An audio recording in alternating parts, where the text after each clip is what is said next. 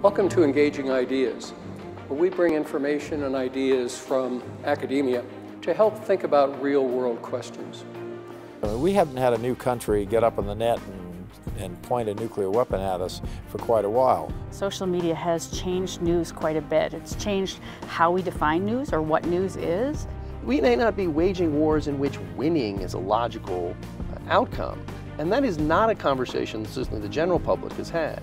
We know that the brain is affected by traumas in terms of consequences, negative consequences for how we pay attention and how we remember things. Decision makers have to think in whatever issue area they're in, whether it's national security or the environment or education, they have to think about the consequences of the decisions they're making.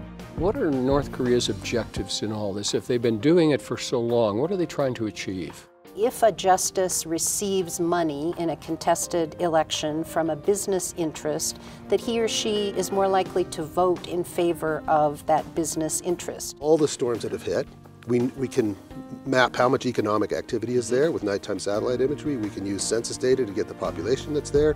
We can use satellite imagery to measure. Most significant aspect of the technological change is the advent of broadband connectivity. And when you see this crisis in the media's credibility, its believability, and the rise of alternative medias that have alternative facts, it is coming to fruition with democracy in a real crisis.